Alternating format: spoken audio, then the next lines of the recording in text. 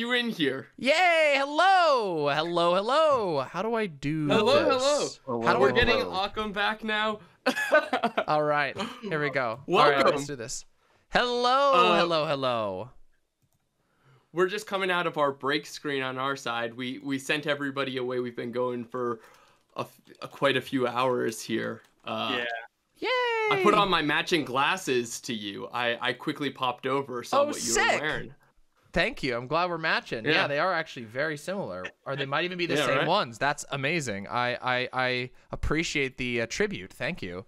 Though I will have to say, I ripped mine from our dear old Mother Jones. She was the first one to rock this type of glasses. So, Yo, we're 1 minute and 20 before we go in, and the trailer's gonna play, and then I'll let you all know that we're right. Okay, are you gonna play it into the the call, or should I? Yeah, share it into the call because it's really on stream. I will share it on the. Yeah, if you could share it into the call, that'd be great, because then we'd be able to, then everybody would be able to see it. Because right now I just got the call up right now, so because I was already live, so I can figure this out in the 50 seconds we have. Yeah, that's usually how things go around here. Wait, we know who this is in the lower right. Yes, it's our very one and only Silent. That's correct. We brought a guest to make sure you were comfortable. Yay! I appreciate it. Where is it? Oh, here it is. Ninthembos with DemonMama. Okay. So here. Hold on, I better put on push to talk. Give me a second here. Elle would have been here, but she has gone to get some mup. Oh, classic. Yes, indeed. I have under-consumed caffeine today, but that's all right. Similar boat. Same hat, actually. So yeah, everybody, we're gonna get a really cool trailer that was made by Occam's Blazer. Yeah, we're about to play it. Would it help if I shared the? Don't worry. Okay. I got Pop this. them. Don't worry. 20 seconds is nothing. Let's do it. Strap in. Nothing. Yeah. But Get the ready, most everybody! It's professional awesome. on This the panel, SuperNinThembos. this thing is really cool. Professional streamers. Hey, here we go. Let's It's watch playing it. right now. Whoop. They're back. They're gay. And they're a couple of mares. Giddy up, you wild stallion. Why the fuck is it not playing? Oh no. Oh, What? it started playing. It was I'm playing. sorry, everyone. It was not playing on this side. I don't know why. Oh no! No, it was playing. It was playing on It's here. all terrible. It was playing. You Yeah, then it was paused playing on my end for a second. I mean, it was playing just like the music, right? No, the The whole whole thing. thing was Oh, playing. the whole thing was playing. It was I good. don't know about on the stream side. On the stream side, it wasn't. That's what I meant. But anyway. Okay. Yeah, sorry. Oh my god, please work. Is it working now? Oh my god! Big chaos, big chaos. This is what happens when I try to figure I could always just mute the call and then watch it so that y'all can watch it on your stream, and then I can play your stream on a slight delay. It's, oh my god. It's for some reason not even like working anymore. This is so just cut Don't us. worry. We'll Don't play. worry, we How about have- this? How about this? Just bring us up on our stream. They've seen this trailer once. Let's give the DemonMama crowd this trailer so they can see the fun trailer we made, and we'll just get it's this thing. playing. Okay. Oh my god. They're gay. And they're a couple of mares. Giddy up, you wild stallions. It's Hector from the B-movie game Rhyme.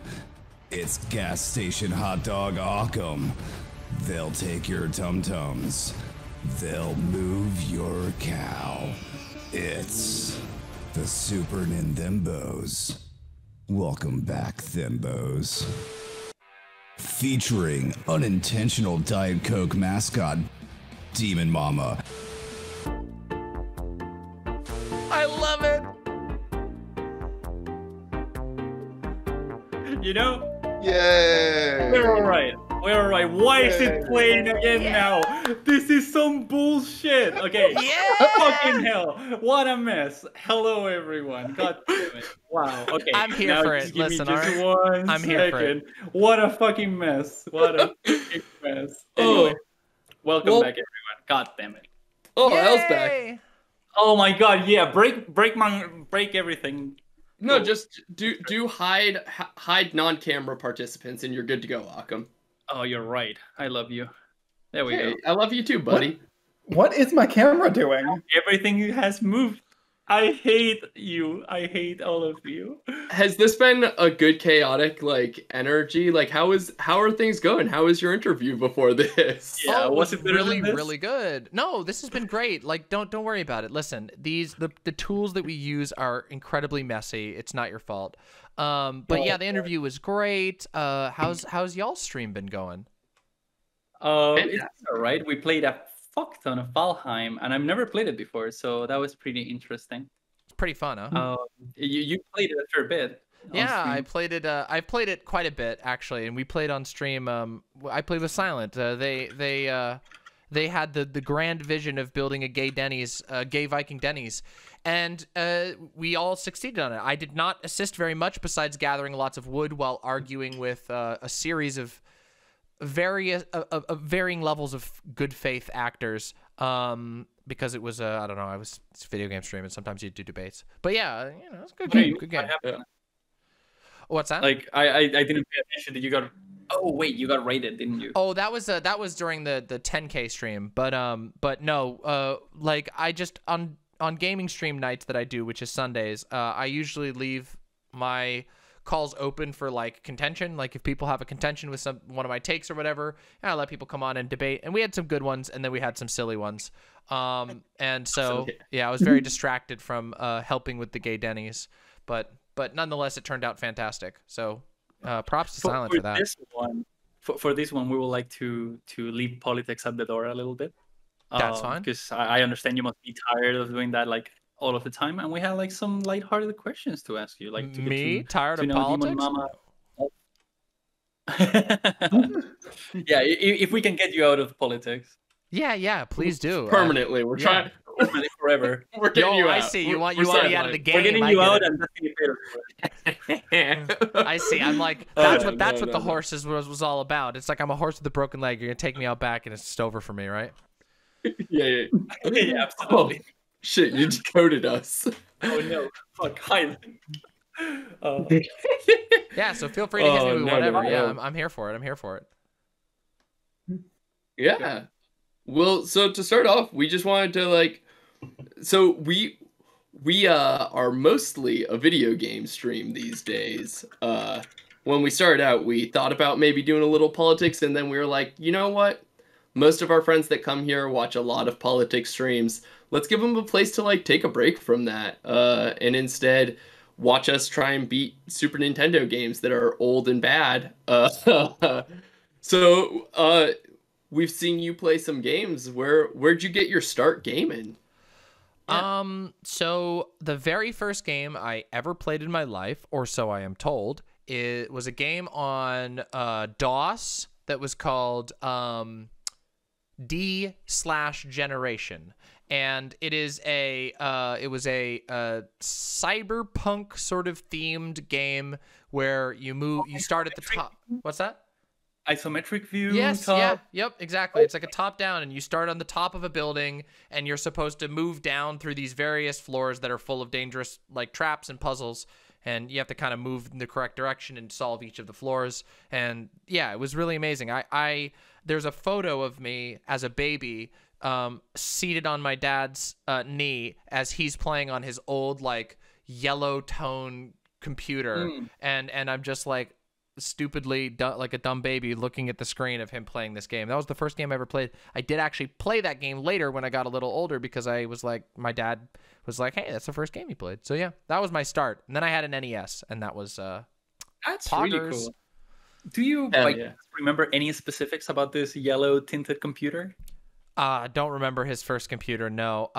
I vaguely remember I think that the case for it got gifted to my aunt, who used it to build a computer for my cousin at some point. It had a big red switch on it for the power up and down. You would go and had a big clicky switch on the front to turn the power on the computer on or off. Oh, that's really nice. Like yeah. Super old school. But yeah, I don't remember what it was. My dad at the time worked for like he worked in like a factory, like manufacturing computer parts, like putting them together, assembling them, and so he was able to get like discounts on parts and stuff. So we were lucky to have a computer at that point in time. That's really cool. Mm-hmm. Nice. My first approach to games was also like with a DOS game, Descent. Just like this crazy. Oh shit! I played a shitload of Descent when I was like a kid. Yeah, like one of my my dad's roommate had it, and so I got to play some. So that Descent, it's really fun. It's very fun, but it's super confusing at the beginning. But then you're just like turning and flipping, fucking nice. And then you got an NES, you said. And I remember which games you had. Yep, I had. So the first game. So my mom brought the NES home. Previously, I'd only ever played on like PCs and stuff like that. And my mom brought a box from a yard sale and was like, "Hey, check this out! I got something for you." And I looked at it and I'm like, "What the hell is this?" Like, it's a gray box. What? And then I noticed the games, the like nice colorful covers of the games, and I had the Mario Brothers Duck Hunt cartridge. I had there was Mega Man 6 was in there, which is a real good one. And super good. Like maybe the best of the whole early games. It was really good game. Wait. How into Mega Man are you? Oh, I played a lot of Mega Man. Yeah, like a ton. Yeah. Yo, Mega Man is like my favorite franchise. I have like Mega Man tattoos. Oh my god, that's so pog. That's so cool. Mega Man 6 being the best one on NES. Yeah, maybe a hot take. I don't know. I liked it. Okay. Listen. Yeah. I just gotta quickly call out L is in your chat making fun of us by posting twitter.com/home a clear call out of in our first time streaming we were quickly trying to link our socials and I misset up something, so instead of linking our Twitter, I just linked the homepage to Twitter. Excellent. Just smooth. Now, like anytime he's like, "Yo, follow us on Twitter." Twitter.com/ like amazing, absolutely it's incredible. Good. Yeah. So then I had a couple of sports games as Mega well. Man Battle Network. Let's go. Mega Man Battle. I'm looking at your chat too, so I can respond to people on. Hell yeah! There's a lot of all the chats are bumping today. We got a lot of people hanging out today, so that's cool as hell. True. Yeah, it's great. Oh, that sweet sound. What? Oof. Oh, yo, that. Excuse me. Are we popping cans? It's a pop can. I mean, this can has popped. God damn it, Silent. God damn it, Silent. Justin.tv/home. Oh, do you remember Justin going back TV? in time? Actually, of course I do. That I wanted to ask you. This is something that I wanted to ask you. I don't know, like at least for me, I've had like a couple of cringy ass 14-year-old YouTube channels. I'm 27 now, and like I remember being small, like being really little, and like making like GIMP tutorials, like for this Photoshop alternative GIMP. Wait, is that a bad word? I suppose. I mean, no. I think I feel like there's another in certain context, but probably not here. I see. Yeah, in this context, we know what you're talking about. Yeah. At 14 years old, they were like, GIMP tutorials on my computer, or how to make like lightsaber effects or whatever. And like I stumbled across them like maybe like a couple of weeks ago. So I wanted to ask you, do you have any lost media, any DemonMama lost media from like an old YouTube venture on an account that you've forgotten the password to, which is my case? Lost? No. But forgotten? Yes. There is. It does exist out there, and maybe I'll show it someday for some sort of special thing. But it is. There's some really cringy stuff out there. some people know this. I went to film school, never finished film school, but I got accepted to one of the hardest to get into schools in the United States for film. And the reason that that was even possible is because I, in the early days of YouTube, decided that I wanted to post my short films and stuff to YouTube. So there is a handful of my short films on YouTube out there. I'm trying to remember. There is one that's called The Dude Next Door is one of them, is one of the films.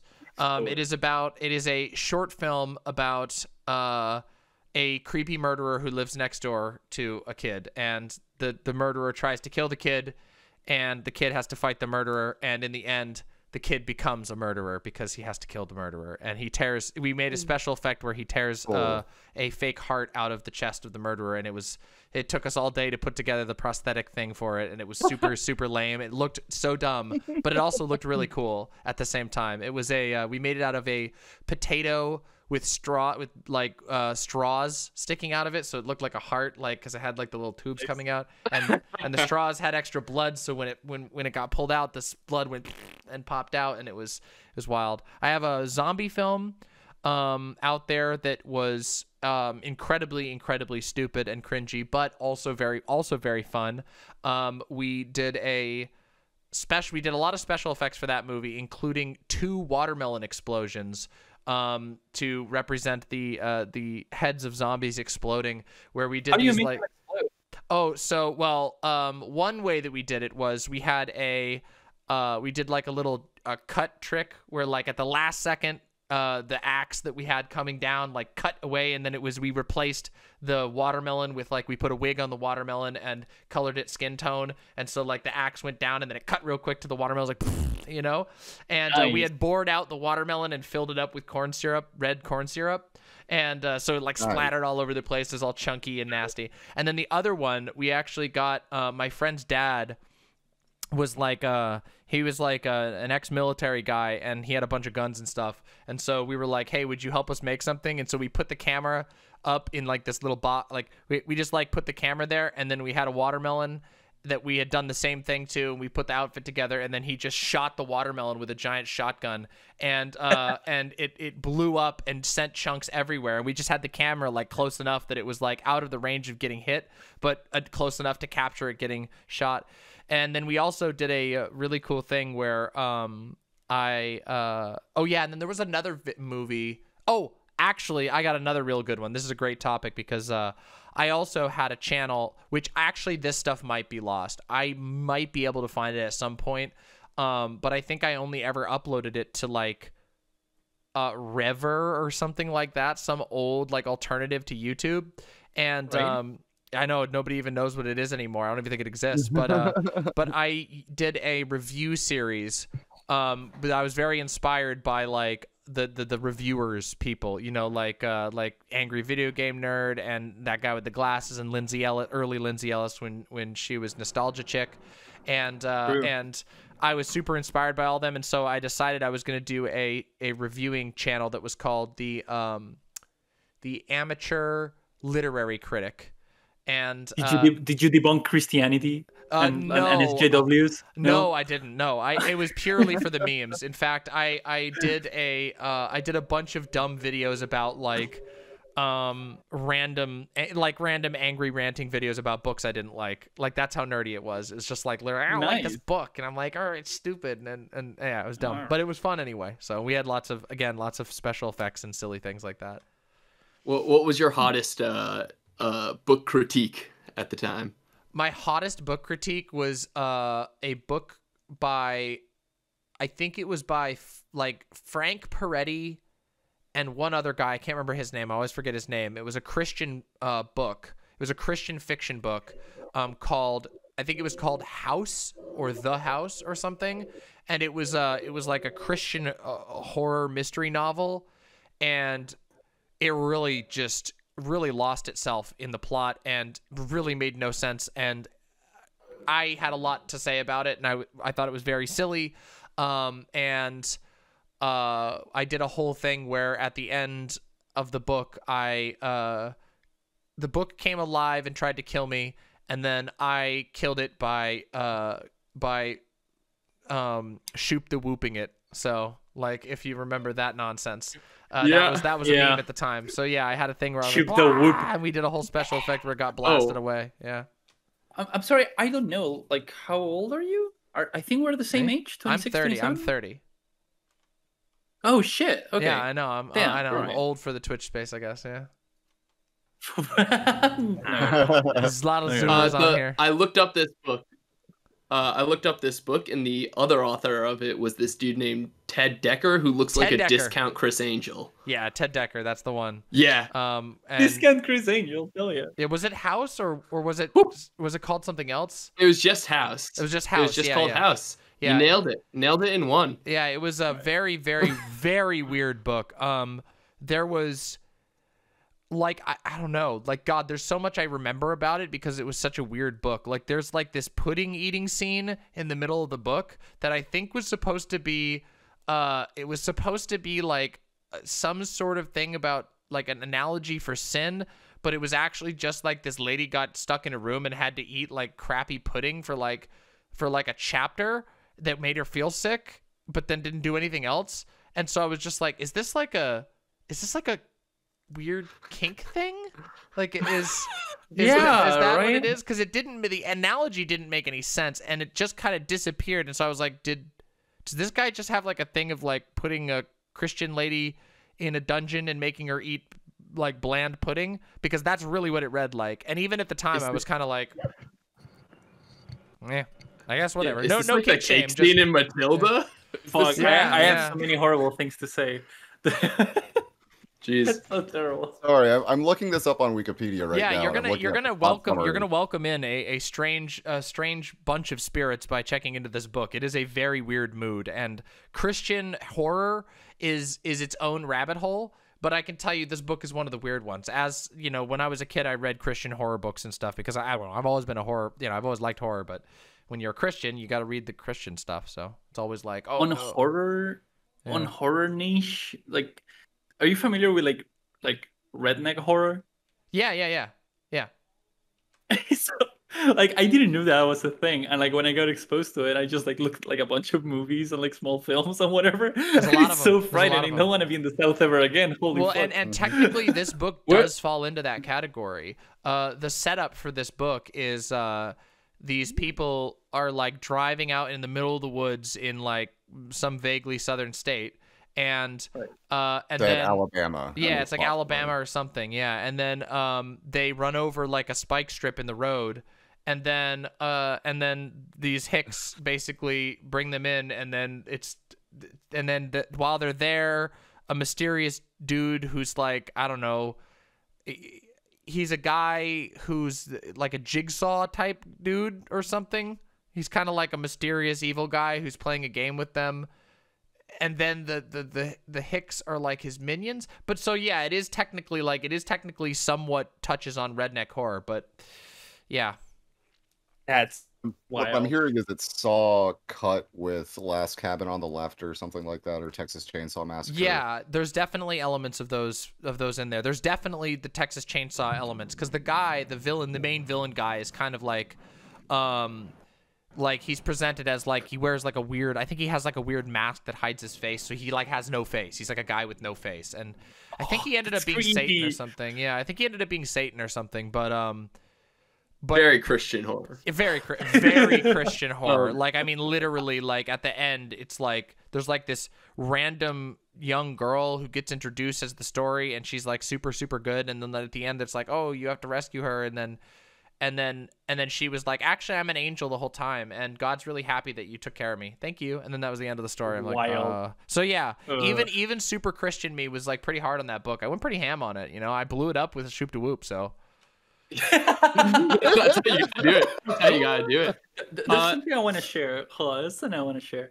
You just like revived the memory in me. When I was, I don't remember, maybe 19 years old, I was backpacking. Like, my idea was to backpack like all of north of Chile, parts of Peru, Bolivia, and come back through the top of the desert of Chile back to Chile. And like when I was in Peru, and I took like a bus, and the shittiest bus. It had like it was raining, torrentially, and it was full of holes and like bugs. So like people were like, it was a floating bus moving, and people were like, oh yeah, this is normal. And like it was like in a pretty, you know, like non-populated area of Peru. And they had a TV, and this TV, like small bus TV, and they were playing this Argentinian Christian movie. Holy fuck. Like, it was like about this guy who was a classical musician and then gets convinced to play the devil's music and starts playing metal, and has like a really like super bad metal band.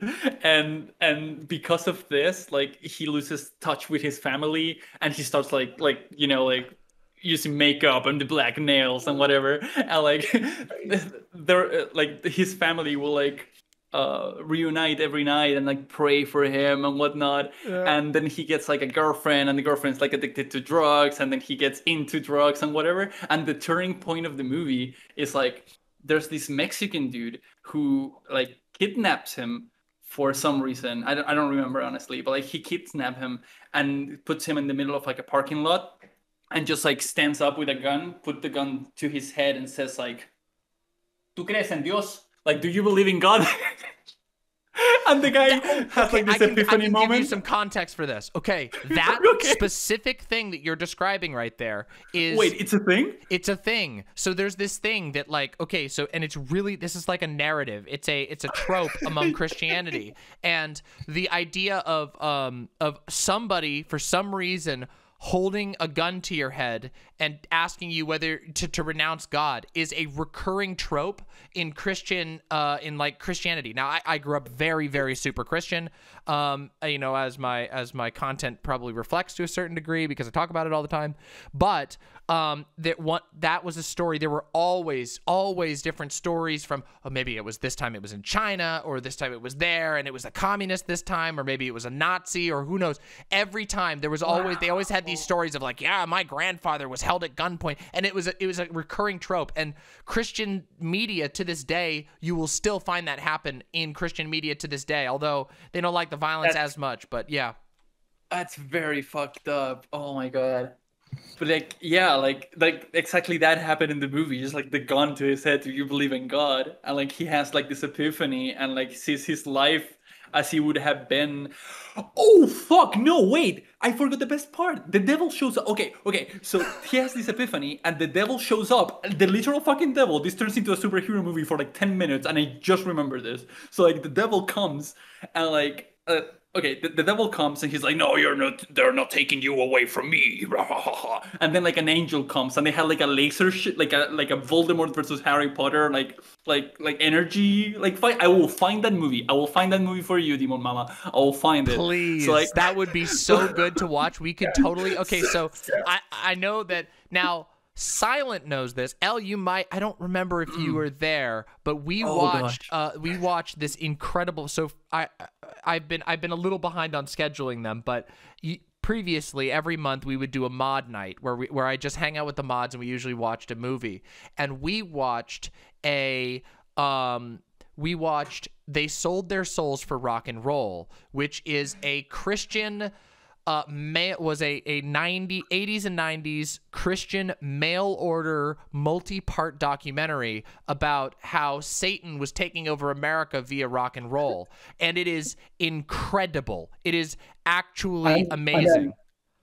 Sounds so good. Where do I sign up for that? We could totally watch this for a mod night, and I would invite all of you as guests to our mod night if we decide to watch this film for that. Please, that would be incredible. I just want to know where you can mail order to get these documentaries from. Well, the cool thing is, guess what? They Sold Their Souls for Rock and Roll is still sold online. You just need to search it, and you can go to the guy's website and you can order. And now it's on Blu-ray, but it used to be. And in fact, it's really funny because we found they had a Blu-ray release. Well, they did have a Blu-ray re-release. Yes, they have. And the funny thing is, if you can get the rips, and I did get the rips of the original version that was on VHS, there has been like 3 or 4 versions of it. And the original ones has a huge amount of end-day prophecies that ended up being wrong, that they have now cut out of the current versions. So they're burying the tracks of when they made predictions that were just horrifically wrong in the past. But you can still find them if you get the original versions off of, like, you know, some websites that are good for finding that sort of thing. god. Did they put in new end day prophecies or no? Actually, I don't know. I think they decided to stray away from those because the new version doesn't have any of the end day prophecies, although it still has a whole lot of the prognostication about how rock and roll is ruining everything, and they've added a couple of new little spots as well. They have a YouTube channel, I think, that has recut videos. So the guy and his foundation are still around making videos, but they're like, it'll basically be like a YouTube style like talking head introduction, and then it'll play a clip from the original stuff, and then he'll go back to talking about it. That's their YouTube stuff now, but it's fascinating to me. Oh, geez, like a rabbit hole that's calling my name. Actually. Yeah. Rolling it back sometime on that. Yeah. What got you into horror? Because like, I know like big horror fan here. Like, growing up, super baby about it, and then like cult horror. Just like I had a group of friends in high school that they decided we were going to do horror movie nights once a week. We'd get together, do a sleepover, and it started with this movie called Biozombie, which is this fantastic. It's this fantastic, like Japanese zombie film, and it's like its full name is something like Crazy Bee and like Tokyo Tom take on the city or something like. But then like when it was brought to the U.S., I should find what the full name of it is. One of the two main characters' name is Crazy Bee, and there's never an alternative name given. Beautiful. But like, it has a romance plot between a zombie and a regular person in it. It has like some of the most emotional turnings of zombies I've ever seen. The whole thing, the whole thing is because of soda. Soda pop is turning people into zombies, and there's a really big moral implication at the end. Speaking of, we did get a hydrate in chat, so everyone, we do have to be hydrate. Everyone in this call has to hydrate. When did my camera freeze? Is it back? I don't know. It's back. But yeah, like, I don't know if what got you into it? Where did you start out? Okay, so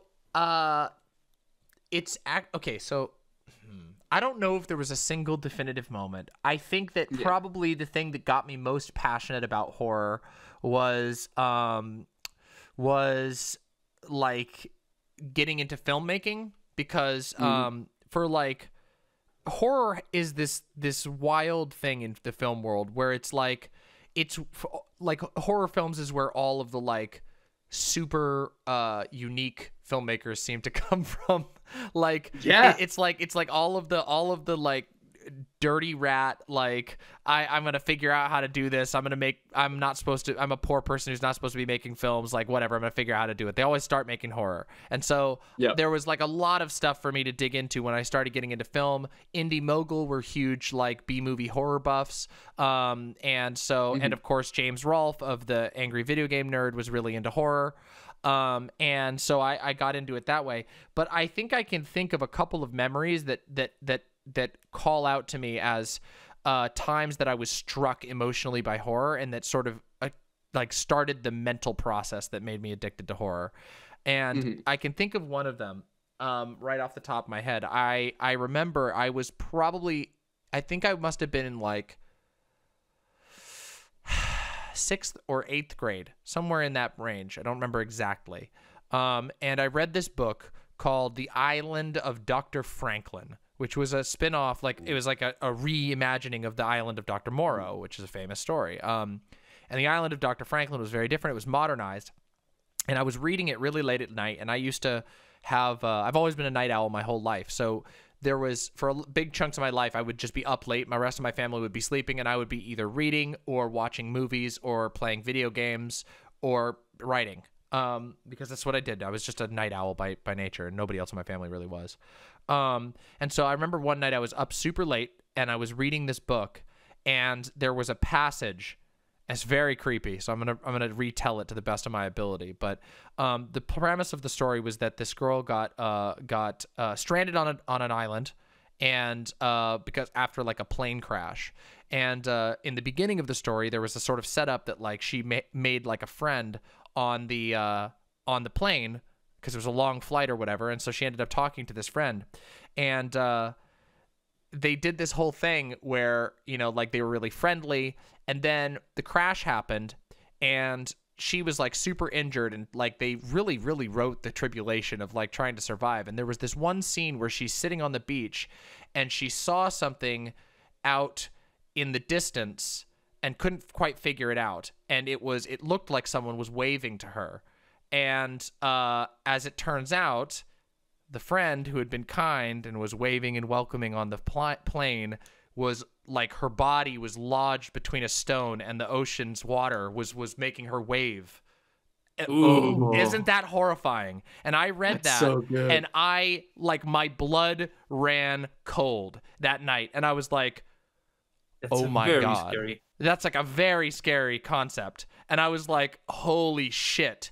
And like her realizing that like this was like a dead person and this was the friend, and like there was that parallel to like the friendliness before being totally subverted into horror was just like, and I was just like, oh fuck. And so I still remember that to this day because it scared me so bad. I was scared shitless, and I couldn't even sleep, and it was like, oh my God. And so then I realized like, oh wow, like horror is very powerful, and it totally got me invested in the story. I hope that answers the question relatively well. No, that's great. I think especially from like the filmmaking perspective of like, I feel like a lot of people get into it because horror, this is gonna feel like it doesn't make sense, but I think it's gonna make sense, so we're gonna play with it. Wrestling. Wrestling has some of the most brilliant storytelling on earth because it's like simplified to its core and told through literally decades, right? Like that's why wrestling storytelling is like, it can't be too complicated because like people aren't going to retain it. People aren't there on face value. You would think people aren't there for the story, but like people are actually there because they want, like, you have to know these beefs are going for years. Like, happening in real time.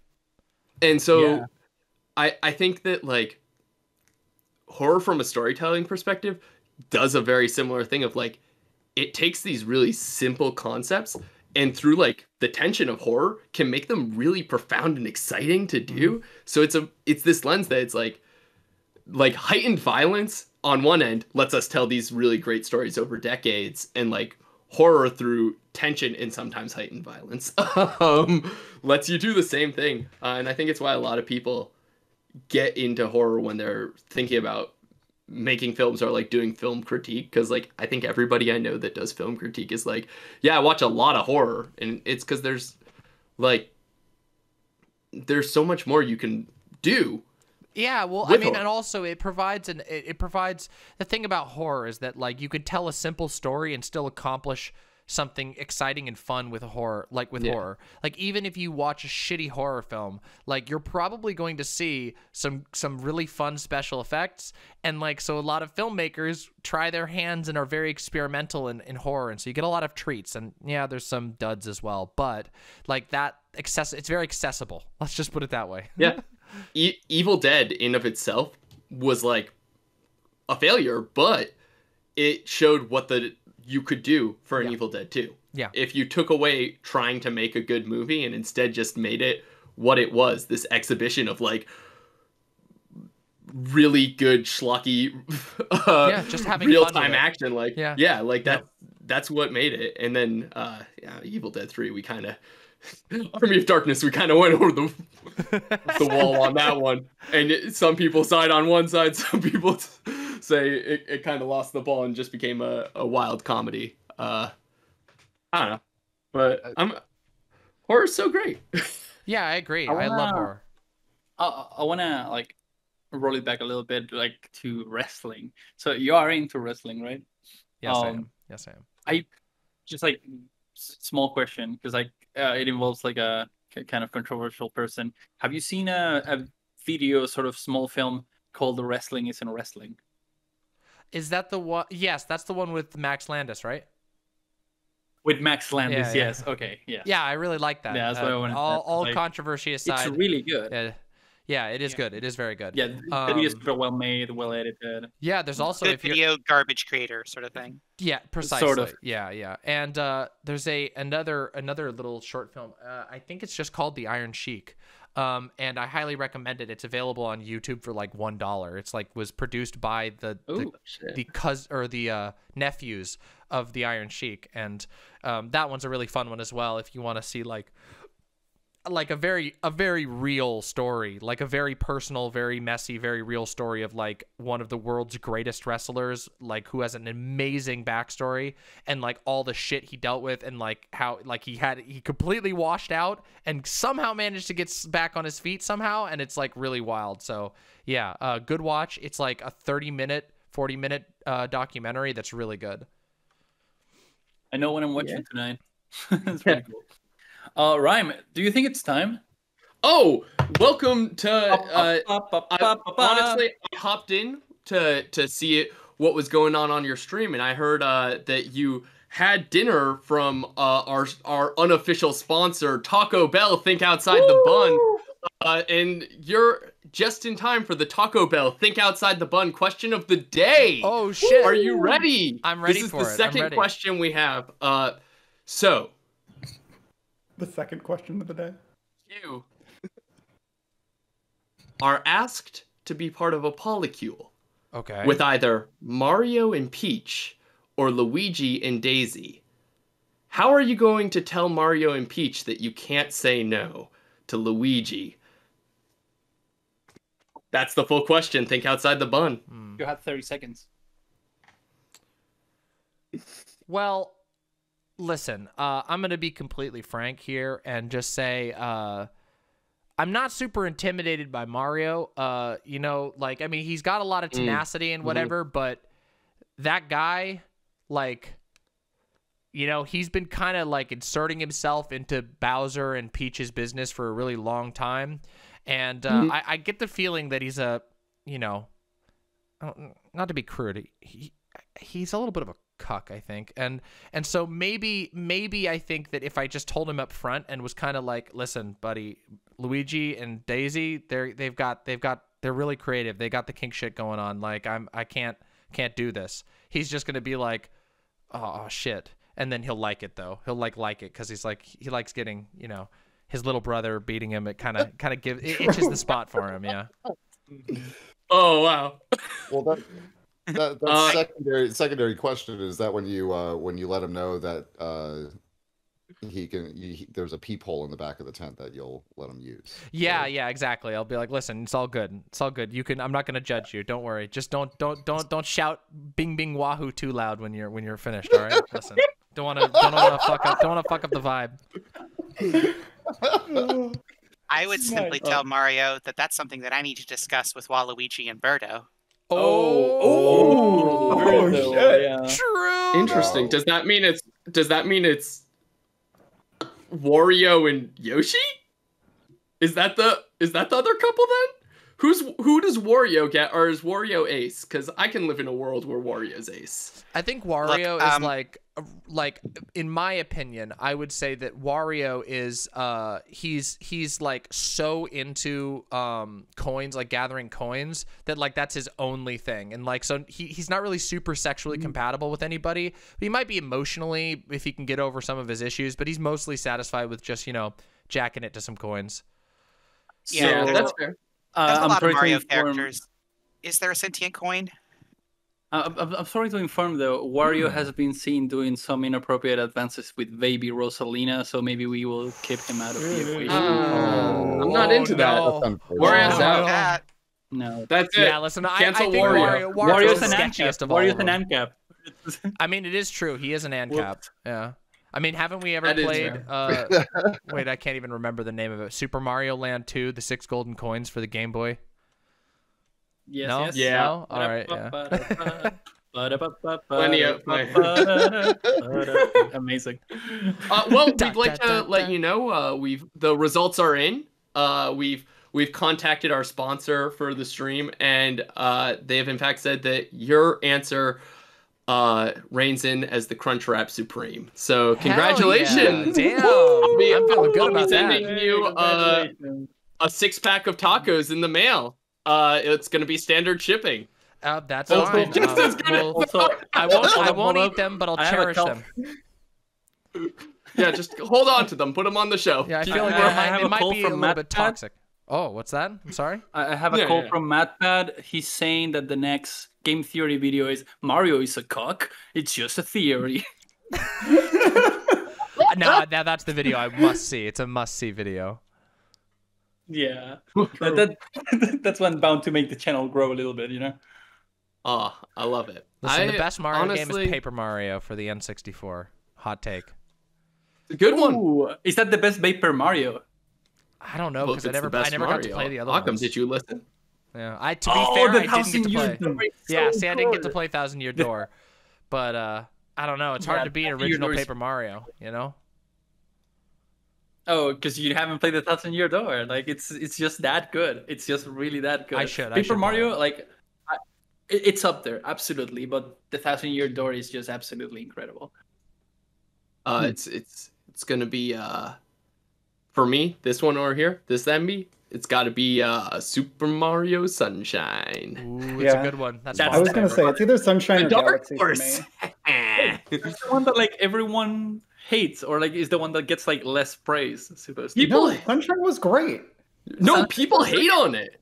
Yeah, but people. I know, it's but true. they're It's fucking controversial. wrong. It's controversial. Yeah, but like, can we all agree that the Mario fandom is just a little bit fickle? Oh, 100%. Yeah, they are. They're very fickle. I agree. Yep. Yeah. No disagreement there. They think the really DOS like Mario playing- game's not real, and it is.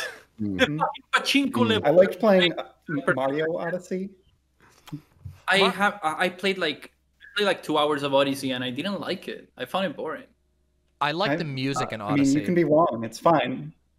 The music is good. Oh, the potato level. Oh, God. It was definitely an improvement over Super Mario Origins.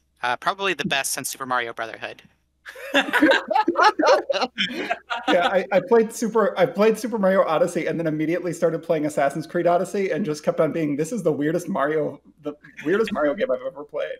I mean, it's not as weird as Super Mario Valhalla, so yeah. Yeah, Super Mario Valhalla was a weird way for them to take the Mario franchise. Okay, but like Mario Black Flag Game of the Year edition, like come on. It's fair. When Mario embraced the anti-state position. Yeah, but Mario Galaxy is objectively the better one. Mario Galaxy 1 and 2, I would say 2. But yeah, Mario Galaxy, absolutely best 3D Mario game for sure. Fair. For sure. Good game. I'm going to put it out there. This is a hot take. Mario RPG is Mario my favorite RPG is Mario. amazing. Probably It's one so of the good. That's not a 3D. Yeah, It's not 3D, but I'm saying it's my favorite and it's the best Mario game. It is really good. I mean, it's just Okay, I have seen Mega Man DOS, and it's a nightmare.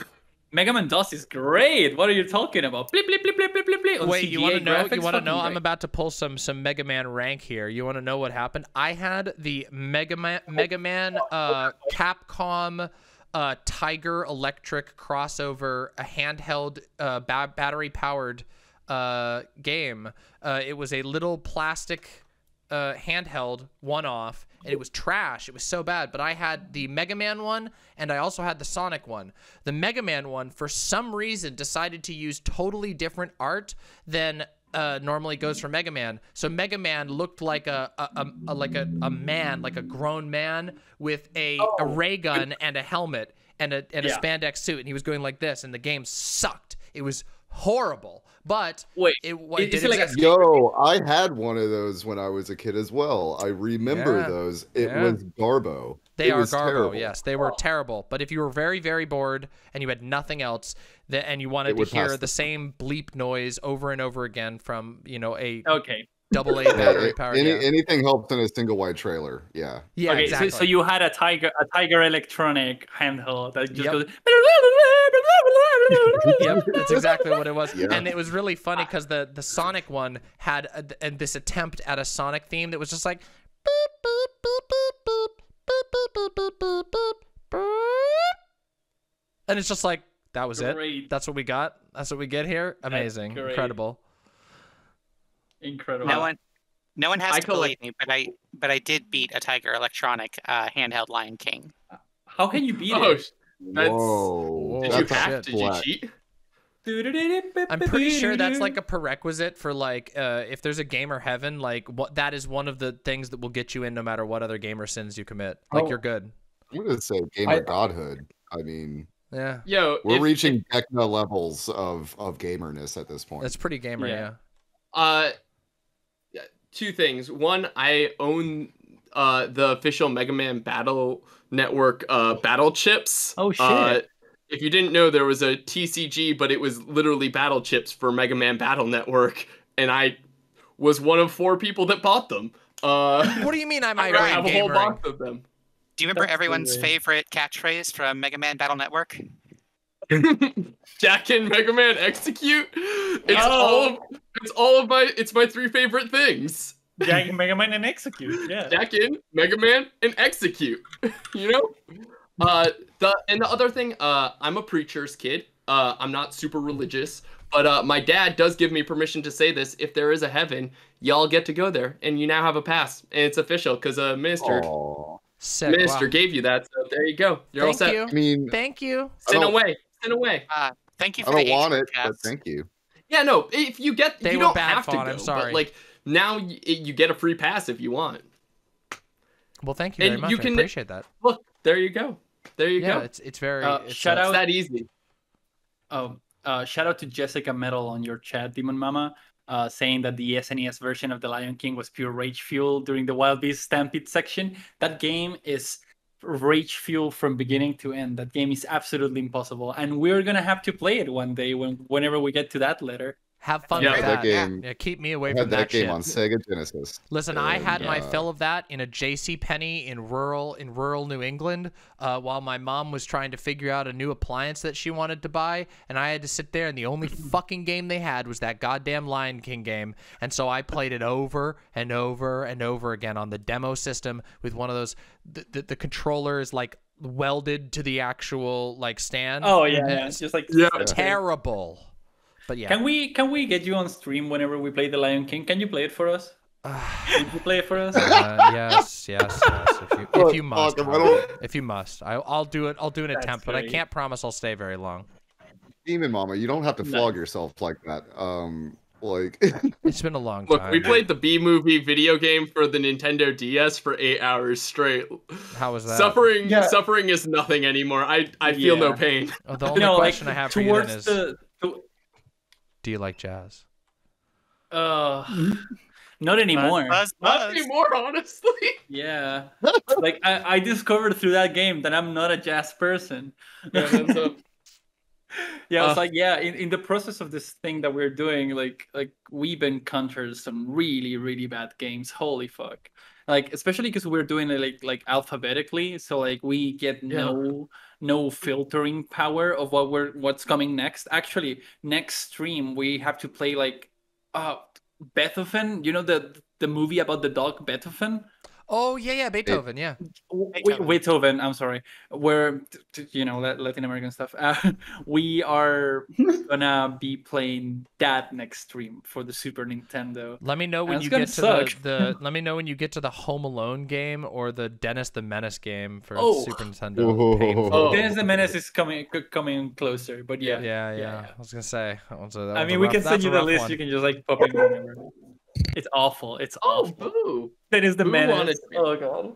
Yeah, sorry. You get some guest dog barks. The SNES era was such a weird era of games too, because like it was like there was a lot of advancement in game design, but they hadn't quite figured out what level of difficulty and what type of difficulty makes a game like unbearable versus fun. So there was a lot of games that were like on their core, like on their face, they're super cool. Like for example, the Star Wars games for Super Nintendo, where it's like, wow, the music's incredible, the art's incredible, but then the life system and the continue system are so agonizing that it's like the jumps and the camera. Yeah, and the camera. Yeah, there's a lot like the camera, like locked camera that you can't see, you can't look ahead and down, even though it's these huge sprawling levels. Yeah. Wait, Falgaya, y'all had any opinions on Contra 3? Contra 3, The Alien War is an incredible game. It's incredible to play with 2 people, and like beating it with a friend in hard is one of the most like satisfying things I've ever done. So yeah, Contra 3, incredible game. Play it. If you haven't played it, play it. Yeah, we're also going to be getting there soon. That's like within 18 games. Yeah. Awesome. I have it on my SNES Classic. Like I fire it up every so often. Great game.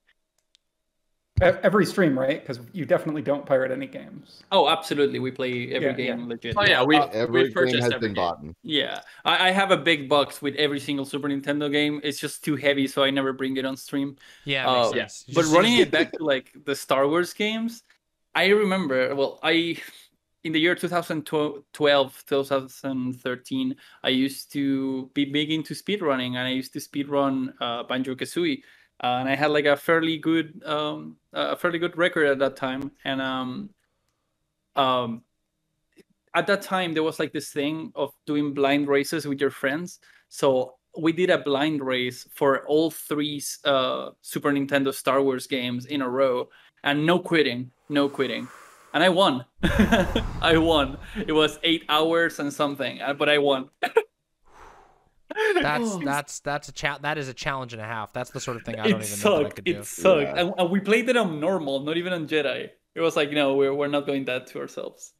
It sounds like there were no winners that day. Yeah, no winners that day, except me that I won. But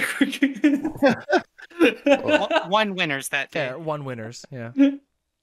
A friend of mine had a Super Nintendo. I was a Sega kid, unfortunately. Good game. There's some good games on Sega. Well, Sega Genesis had some really fun games. It's hard to name them now. Some Acrobat. I can tell you Acrobat 1 and 2. Acrobat 1 and 2. I like the Looney Tunes game. The Looney Tunes game was in. Animaniacs game was very fun as well. The X-Men. But I remember we would go. Yeah, that was what was that one called? X-Men. I forget the I subtitle. can't remember the name of it. Yeah. But also in that vein, Separation Anxiety, the Spider-Man games. Yeah. Right. Oh, those were good, but like those beat 'em ups with like some rocking music. Yeah. They did. There was a lot of good beat 'em ups on Sega. Yeah. For sure. But to get back on track, I remember me and my friends, I spent the night at my friend Robbie's house. He had a Super Nintendo, and between me and my 3 friends, we beat Return of the Jedi in 36 hours or something like that. We never turned off the system, and we slept minimally playing in shifts. Incredible. That sounds like a road trip. Like a road trip. Yeah, it was really fun, but grueling. Yeah. Do you have any more experience with like the Super Nintendo in general? Like that's kind of our thing. Oh yeah, me. I could tell you my whole story with the Super Nintendo. So I never owned a Super Nintendo. Fuck. Yeah, I never owned a Super Nintendo. However, shortly after, well, let's see, this would have been a few years after the initial launch of the N64. I got my dad's old computer secondhand, and at that point I was like going on the internet and discovering things and whatever, and I figured out, wait a minute, you can emulate Super Nintendo games. And so I jumped really hard into the emulation, and I ended up with a massive library of Super Nintendo games. And to me, I had basically discovered life's cheat code, because it meant that I didn't have to go anywhere or buy anything, and I could play an infinite number of amazing games, and so or seemingly infinite. And so I played so many games on the ZSNES emulator and another SNES emulator. ZSNES? Yeah, Amazing. ZSNES. Yeah, it was NES or whatever. Same. Yeah, and I played I remember I played like a lot of different games, but the one that of course was one of the most important to me was Chrono Trigger. And I played the absolute hell out of Chrono Trigger. I played best character in Chrono Trigger. Best character. Oh, my favorite character in Chrono Trigger, probably Magus. I love Magus. Like, he's just like, I don't know. An edgelord. Yeah, he's an edgelord, but he's good at heart and yeah, like I don't know, like so good. He was trying to do the right thing. Was the other one too. To save Scala and whatever. Yeah, he was, and he had a hard past. Best 3-people team. Best 3-person team. I usually ran, if I remember correctly, I ran with Chrono, Luca, and Frog or Robo, depending, because they both had good combos. And I think if I remember correctly, the combo the triple attack that you could do with Luca, Robo, and Chrono was like broken. Yes. Yeah. It's like this atomic bomb from like a luminaire, I think a flare. You stab the sword in, and then there's like an ion cannon type thing that just does an absolute unbelievable amount of damage. Yeah, it was good stuff. Yeah. Do you remember that frog skill? Like, where just like a frog just bounces down on the screen? Yeah. Also, Frog's theme is amazing. So good. Well, that's what I was going to say. So good. Yeah, the music in Chrono was fan-fucking-tastic. That was the thing that drew me to that game so much. Yeah, it was amazing. Nobuo Uematsu. It had like extra space storage for it, like. Yeah, and also the box art and booklet art were all done by Akira Toriyama, the artist of Dragon Ball Z. Yeah. Yep. And again, very beautiful art within the book. And incredible. Yeah. Like if they didn't tell you like that it was made by Akira Toriyama, you will be like, this is suspiciously similar to Dragon Ball's character. Because Chrono is just straight up Trunks. Like literally, Trunks. Yep. It's just Trunks. Yep. And Luca is like Bulma, I think, like the same thing. Yeah. But Luca, incredible character. I love like Luca's character arc, and like there's like this one quote at the end when. Yes, the secret ending is so good. The women-only secret ending as well. Wait, I don't know if I ever actually Chrono got talks. That one. Oh, I don't think I ever got that. It has actually. 16 endings. Yeah. 16 endings. Yeah. So it does have a million endings. It's such a good game though. Like God. And then I'm trying to think of a couple other games that I played extensively on the Super Nintendo. I did play Super Bubble Bobble a lot just because that was really fun. It's really fun. Yeah, great game. I played the Super Mario collection. There was like a big collection that had some of the NES ones and the new ones. All-Stars. All-Stars. That's the one. Yeah, All-Stars, I played the fuck out of All-Stars. And I played Final Fantasy 2/4, which was great. That was the one with Cyrus, and that was a really good one. I really liked that one. I played Secret of Mana, though I barely remember Secret of Mana. Secret of Mana is like it's a thing for me, because like people are usually like, oh, Secret of Mana is really good, blah blah. I find it a like completely terribly broken game. Like the gameplay is just like completely broken. You miss every time you like charge to 100 and hit. You're bound to hit zeros. You spam the magic spells towards the entire game, and then like at the end you're not even rewarded by it because you needed to like level up these 2 particular spells. And the story is absolute trash, mostly because of the translation. But it's like, oh no, there's a bad guy. Oh, here's the bad guy. It's just every single time. Yeah, I will admit I barely remember the storyline of that game. To be honest, like I do remember playing it a little bit, but I'm trying to think. There was another one. Well, obviously, Link to the Past. I really loved that one. That was a good one. Game. And there's probably more if I had more time to think on it, But yeah, my brain is not at peak energy today. I'm like hella tired. So favorite? Do you have a favorite Link to the Past boss? I mean, I don't know. I was always partial to fighting like Aghanim, because you get to go to the bunny world and become Pink Bunny Link, which was always very fun. So like once you get to go fight Aghanim, it's like kind of very major moment, and yeah, I thought that was cool. There was a lot of good bosses in that game though. DemonMama, we understand you need to move to your next segment. I assume you need to do your politics. Well, actually, it's not politics. I'm going to go.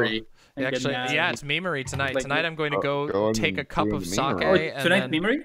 Yeah, I'm gonna drink. So I never drink. I almost never drink on stream, but I'm gonna have a cup of sake, and we're gonna go over the "Okay, Buddy, Mama" memes, which have been snowballing for a while. And you know, I don't want to become like all of the other people who neglect their "Okay, Buddy" segments. So I'm going to not neglect my "Okay, Buddy" stuff. That's great. You gotta take responsibility for this. Exactly. I have. Did you know that the SuperNinThembos are debate streamers, though? I didn't know that. Are you? We have a debate record of one. Let's do it.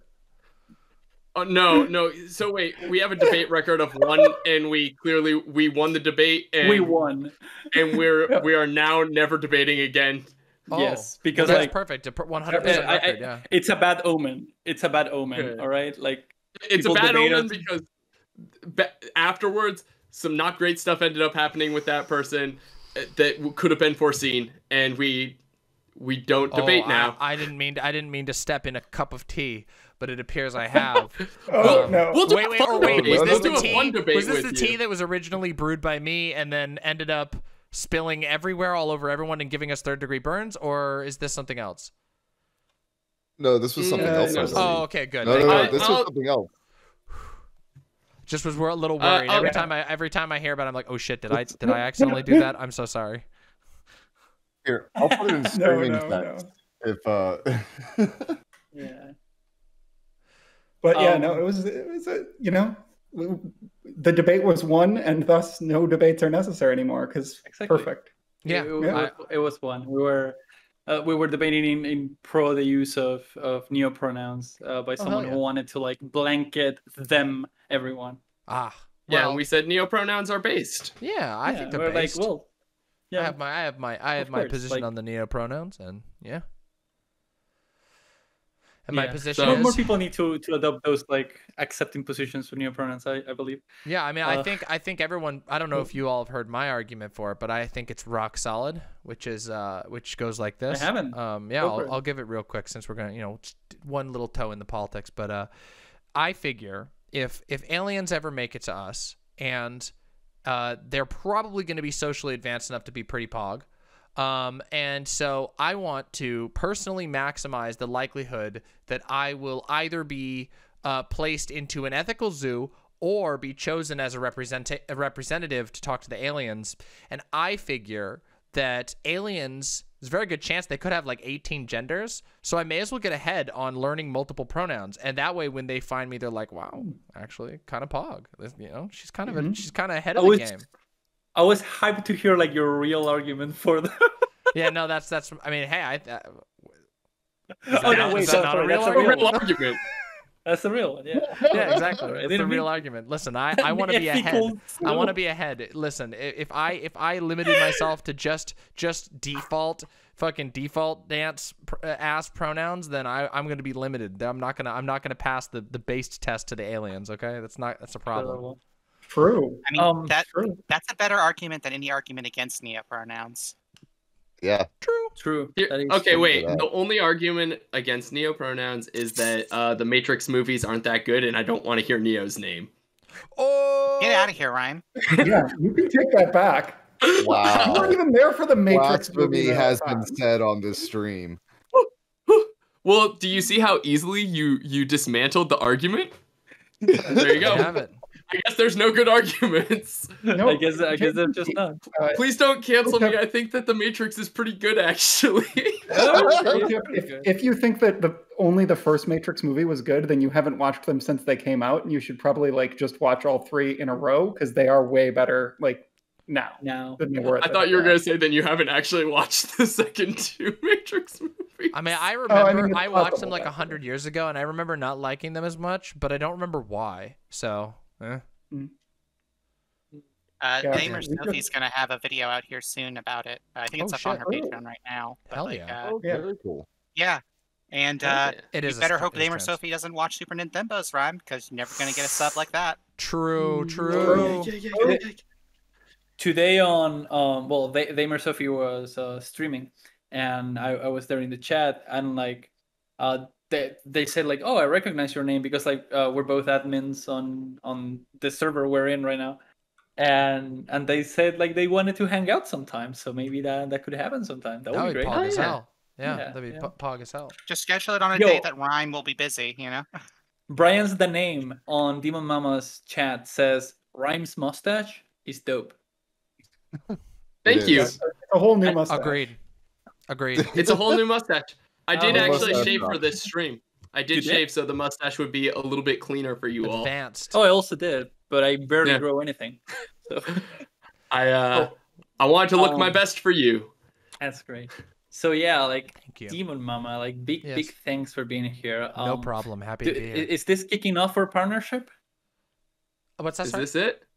Yeah. Oh, yeah. Absolutely. We definitely need to. Yeah, I want to set up a Discord partnership for sure. I just I am like dreadfully buried in my my agenda of things I need to get done. So I will task this one to my lead mod who's in the call right now. You can get that set up if you'd like. There's something that I would like to give you as a commemoration of it. It's not ready yet, but I've been working on it.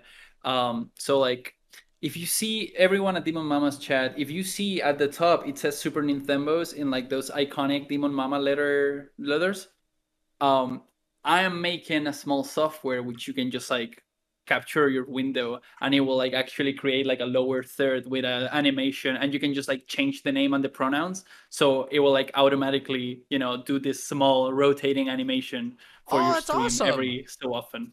And I'm gonna test it. Then I'm absolutely gonna extend it to you, and then at some point I would like to like just give it to whoever needs it, because like it's not really like a big deal. It's not something worth charging for, but like that's beyond pog. That would be great. That is beyond pog. So well, thank you for being here. Absolutely. That was thank really you for cool. having me on. That was really fun. Yeah. You want any final meme closing thoughts, everyone? Closing thoughts, all of you? Thank you for the follow, Dead World. Thank you for the subs and follows, by the way, that have been pouring from Demon Mama's community. Yeah, we seriously. appreciate it. Y'all go follow SuperNinThembos. They do chill-ass game streams. We also forgot kind of the pitch of we took a 3-week break because between like stress and life, we were like, gotta take time off.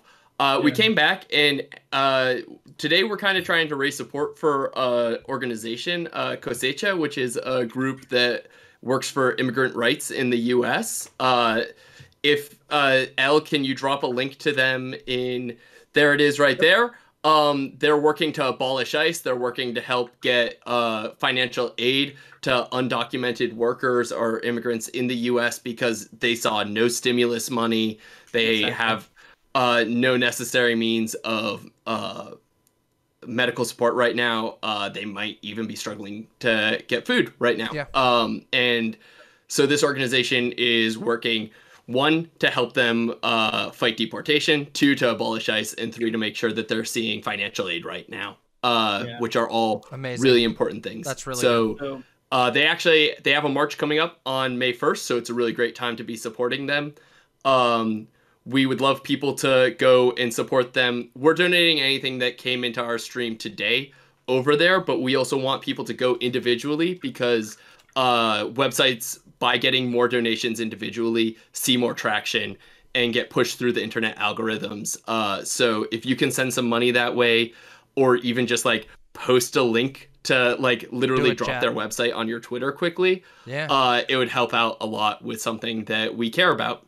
Hell yeah. That would be really, really great. Hell yeah. As someone who has like personally struggled with ICE, I got deported, and it was like the worst fucking thing in the world, the worst fucking experience in the world, I swear.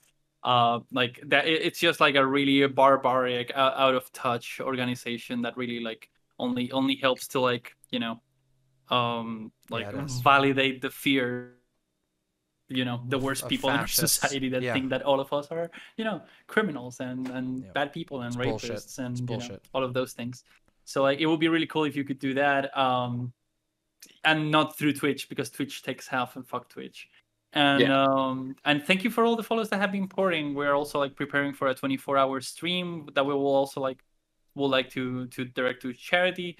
And usually what we do on stream, we are trying to play every single Super Nintendo game alphabetically, and we are now in like game number 50 or something. It's gonna be a long journey. It's gonna take like possibly years, but yeah. I believe in you, and so do the imps. So power of hellfire to you all on your long journey. Thank you so much. Is the hour before you start playing. Yes. Oh yeah, we are a gaming stream, and sometimes we just don't game. It's a weird stream. This is chaotic energy at its finest. Just that's all I can say. I'm here for it. That's my favorite part of every stream. Before we see you off, we did get one last Card Shark 2 came over, dropped a hydrate for us all. So why don't we, and we got another one from UPillow, so why don't we hydrate twice? I'm guessing this is from the imps. We're up to 3 because Silent did it, so just really get a big old sip.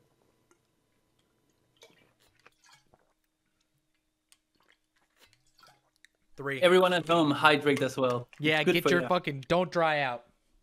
No drying out. Yeah, if you hydrate, if you don't hydrate, the government wins. If you hydrate or dihydrate is how it goes, okay? Listen. Great. Yeah. All we right, made the mistake. so our chat loves making us hydrate, so we're going to keep drinking water, but thank you for coming. Yeah, thank absolutely. You for coming. Actually, yeah, absolutely. Thank you for having me. So enjoy the rest of your stream. Thank you. Thank you. Bye, imps. Take care. Mwah. Bye. Bye. That was so good. Did you all have fun? Did you not have fun? That was really cool, wasn't it? That was chill. They run a good show. That was fun as fuck. It was no politics, just chill, and that was great.